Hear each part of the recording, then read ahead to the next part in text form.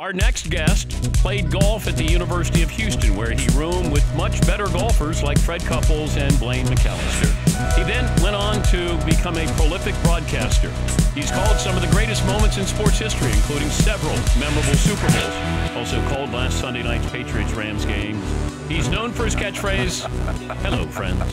We're very happy that we get to call him one of our friends. He's definitely the only guest this week that's had the Danettes in his house. Please welcome Jim Nantz. Yes. Hello, friend.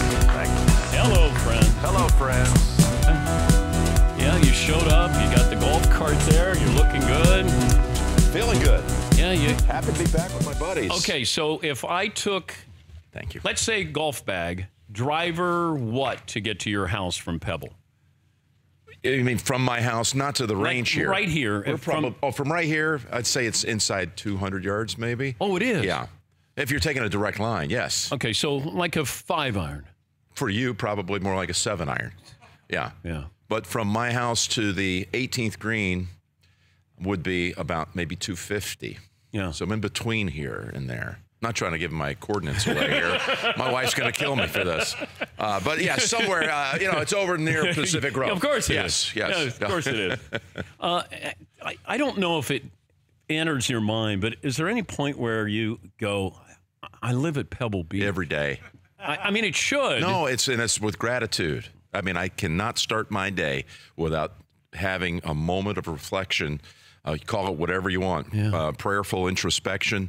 I start every day with my thanks for being able to have so many of the many blessings that have come my way, and that's certainly one of them. Well, you got a great wife. You have two little ones there. Great older daughter. Yes. Yes. It's beautiful. We love living here. We made the decision 8 years ago that this is where we wanted to spend our life and have it as a base, and we're here full time. And it's not like every week is the week that you're experiencing right now. Yeah. I mean, it is always fun, but it's much quieter than it is the week of the AT&T Pebble Beach Pro-Am, the busiest week of the year. Now, we have the U.S. Open coming in June. That's going to be fun, and I get to just experience it as a fan, be walking around outside the gallery ropes and just enjoying the competition. But the Concours, the car show here, is the biggest event of the year as far as just pure volume of people. The Concours d'Elegance. Yeah. It's a little out of my, I have no idea what that's all about, but it's an interesting watch. It's just people watching. I love it. Any fallout from us being at the house last year a little with bit. your wife? Yeah, okay. A little bit. Someone, I think it was Andrew, posted videos. Now I know that you've who posted not in the house, not in the house, but from the par 3, and which is fine. Oh my gosh, I'm so sorry. No, you're fine. It's just we've had a few people show up unexpected at the house since then because you happen to pan to your right. Oh no! So you can see exactly where we are. It's okay. My wife, she'll get over it maybe in 3 or 4 years, but no, it's okay. You're back. We love you guys. Maybe that's why when I said to Jim, hey, we can't wait to come this year. And then he goes, oh, okay. That's not true. That's not true. Yes, Paulie. Dan, we're going to walk in the house, and it has one of those little signs and baskets, leave your cell phone here when we walk in this year. You're fine. McLovin is part of the family. We're fine with it. Seriously. Oh, I didn't He's a good know man. that. No, it's not. I was trying to throw a lame joke out there. We're fine. Okay. Yeah. Dan, I should get pro flowers. Yes, yeah, you should let's bring get 'em on you now. should bring some roses over. Get him over there in about 30 minutes? Yeah. So much happens after the Super Bowl because we always want to rate how good it was, the halftime show. The commercials, yes, everything's everybody's got about an opinion on all that. Of course, it comes with the territory. And then when I saw you Tuesday, when I first got here, everybody was focusing on the ratings. Like, was this a good Super Bowl? Like, we want to process it right there, and we want to have an answer right there. How do you explain the viewership of the start of the Super Bowl to the end of the Super Bowl? Because you keep track on probably 15-minute increments. I mean, I don't. I happen to see the numbers, and I like trying to crunch numbers and talk ratings. That's not what they asked me to do, but you can't help. There's so much discussion about it. Interpretation comes with it. But the reality is, I had a lot of people say, "Oh, I saw the ratings. Saw's a little bit down." By the way, it still is the biggest show in television by a mile. Yeah. But what's interesting is, once I glanced at it, the idea that because the game didn't have a lot of offense, that people were tuning out is not true. The rating grew through the entire game broadcast. When the game started, the audience wasn't there. And it wasn't there all afternoon. Even in the pregame run-up, the 4 hours leading to it, the viewership was down, whatever it was, 10, 15%. So when we started the game, and again, I'm just a guy, just looked at the numbers. They don't ask me to be their ratings guru. We were doing a 35 rating in the first quarter. I'll just give you a little example of how that's down. Our AFC Championship game, New England, Kansas City, which did a monster rating, which was the second biggest AFC Championship game rating in 42 years. We had a bigger rating in the fourth quarter and overtime of Kansas City, New England than we did the first quarter and a half of the Super Bowl. We had less of an audience at the Super Bowl than we did at the end of the AFC Championship. Why? You tell me why. It's not that anyone knew there weren't going to be a lot of fireworks on the field. I happen to enjoy a great defensive game myself. And Tony and I had a lot of fun with it. But I'm guessing the Patriots fatigue. I think and I don't think L.A. has embraced the Rams. And I don't think it's L.A. By the way, the L.A. rating for that market was lower than the national rating. We did a lower rating in L.A. than the rating for the game. And again, you're talking fractions. If whatever it was, a 41-1, it did a 40.8 in Los Angeles. But I think that's more to do with America just doesn't quite know the Rams yet. They don't know that much about Jared Goff yet. It sounds inconceivable to us. We're fantasy football players. We're football freaks. We watch all the games. We know about Aaron Donald, how great Todd Gurley is. But I still think it just wasn't there yet as far as an attraction. And obviously they didn't bring a lot of people travel-wise, as far as a fan base to the game. Not that would affect the TV ratings, but it's a growing thing in Los Angeles. They're going to be super for a long time with Sean McVay and with Goff and everybody else that's in Aaron Donald. But I think there was more of that than anything else. Maybe a little bit of Patriots fatigue. I don't know. I have a hard time believing that, but I'm sure that people think otherwise. Your opening line to Tony Romo. Yeah. Welcome to the Super Bowl. Welcome to the Super Bowl. He had a great line and his back. Answer, yeah. So I've been waiting for somebody to say that my entire life. It was a great. I love the guy. Comeback. He's been an unbelievable teammate. We've enjoyed these 2 years. It's just my life's in a good spot now, and having. I mean, you're lucky. You get Faldo and you get Romo, and then I get Grant Hill and Bill Raftery coming up here with March Madness. Yeah, That's pretty good. I'm really lined up. When did you know, though, and I remember talking to somebody where Romo, they had heard about an audition and said, he's going to be different than any other analyst. Now, this was not CBS. Okay. But I was told it's different than anybody who's going to be on TV. Well, he didn't audition with anyone but us, so you may have – we actually didn't even audition. He had the job before he'd even put a headset on.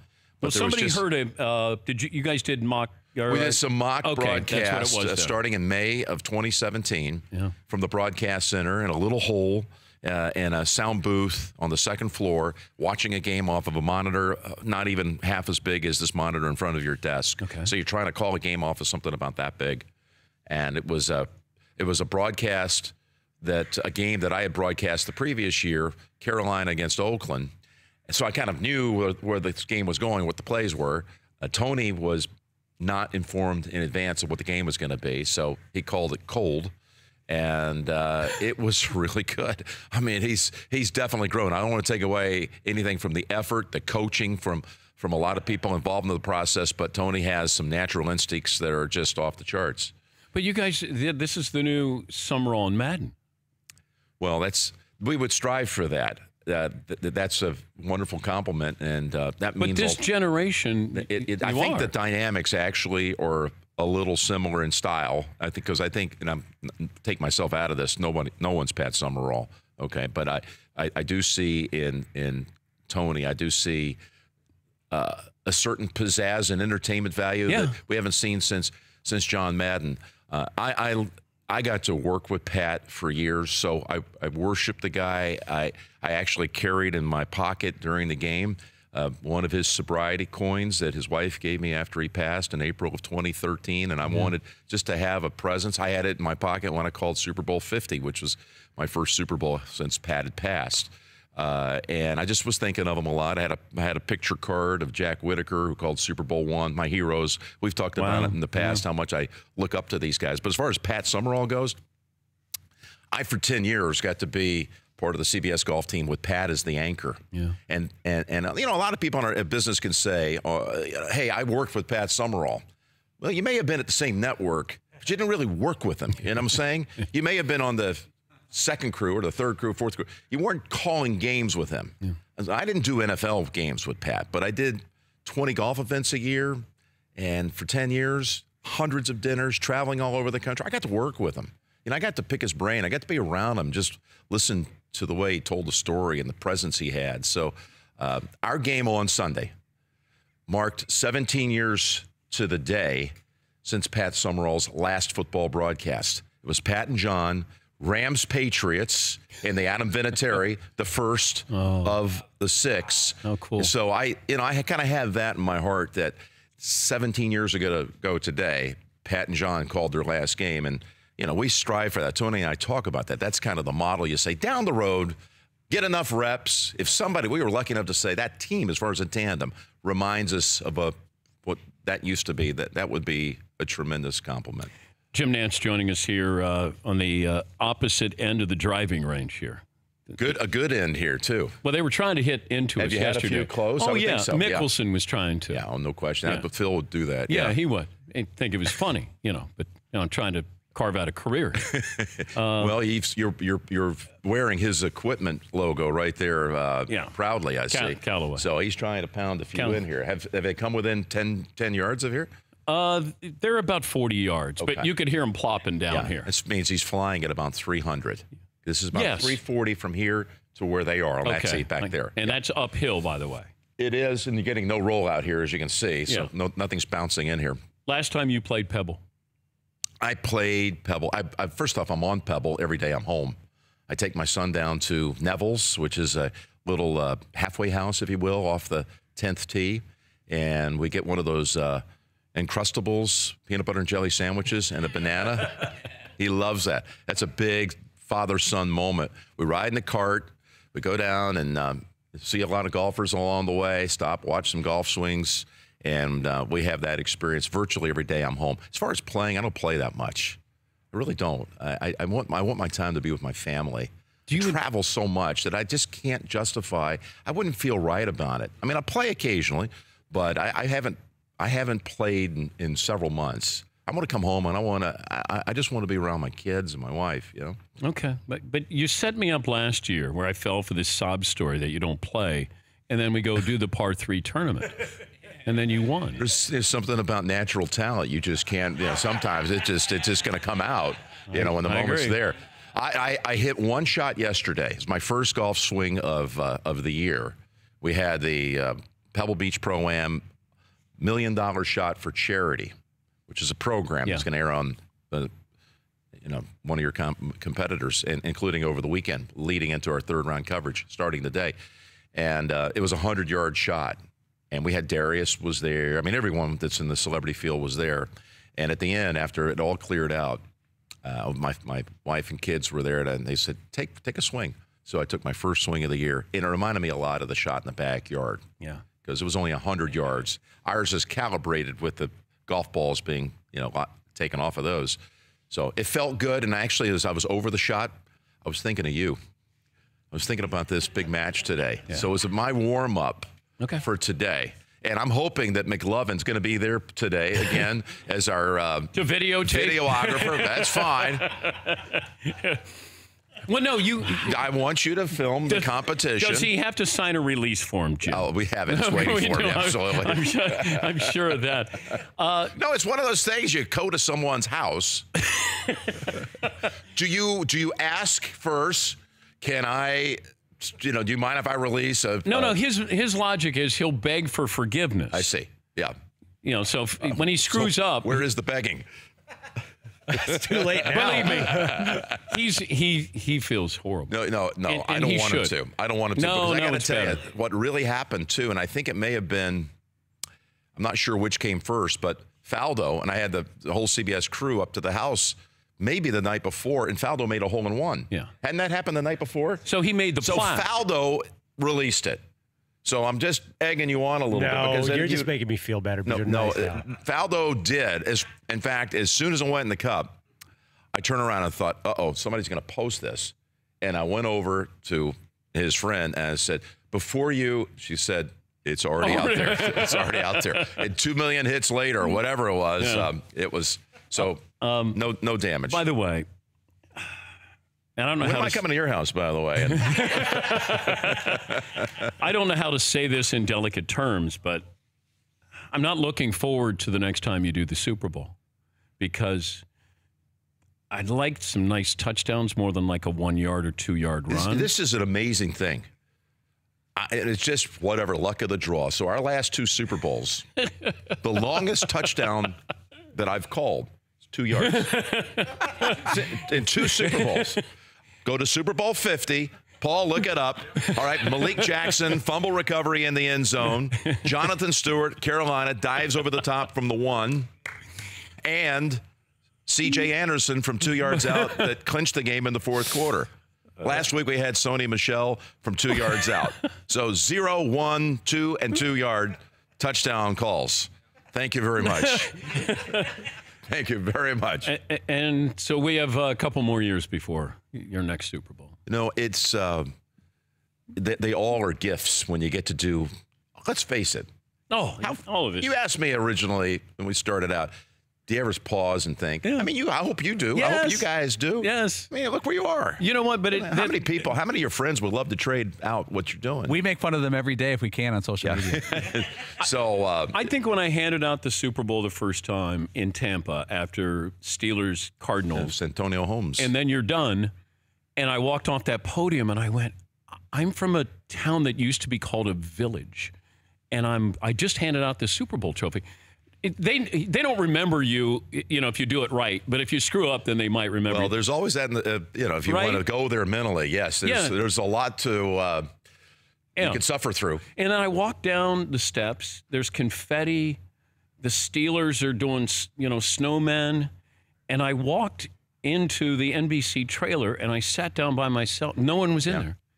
And I thought, holy bleep. I just handed out this. And I didn't tell my family. They didn't know you were down at the game? No, they knew I was there. They didn't know I was handing out the trophy. Oh, I see. They didn't know you were there. So then everybody's like, they're going, you're handing out the Super Bowl. Like I always love that. Hey, I'm going to text you, Jim, you're doing the Super Bowl. No, it's a big thing. And at the same time, you're being pushed along because they want to get to the programming on the backside of the Super Bowl. People don't know that they're talking to you in your ear. Like, all right, speed it up. I had a quirky thing happen at the AFC Championship game after that thriller. The 37-31 overtime win by the Patriots. Did it in the locker room. I had no audio. So, and then I had the double headset, kind of like what you have now, except the earplug type. Yeah. I couldn't hear a thing. I couldn't hear anything that Robert Kraft, Bill Belichick, Tom Brady said. I just shook my head a lot. I couldn't play off of anything they said. I had nothing. And I just tried to guess how long this should go on. And they could have said anything. Yeah. And I would have just like Jim, said, yeah, sure. Jim, I hate you. Jim, you and Tony, we won in spite of you guys. Oh, yeah, good, yeah. All right, let your wife know we're going to be over in a little bit. Oh, no, you are welcome to come. We've been looking forward to it for a long time. And this contest is not just between us. We're all part of it. Oh, I know. But Jim, only the good ones are going to be there. Jim, can I hand you this to take to confiscate? That is my phone. It will not be coming in much like a concert. It's an interesting screenshot you have here. My gosh. Jim will be on the call for... This is what you do when we're on the air, huh? It's a strange website. Jim will be on the call for... Jim, I'm trying to do a promo to say goodbye. Jim will be on the call this weekend for CBS, the AT&T Pebble Beach Pro-Am. Of course, the Masters coming up and the NCAA tournament. And we will be posting the video of our Par 3 tournament coming up. For more Dan Patrick Show, tune to Audience Channel 239 on DirecTV or download the Dan Patrick Show app.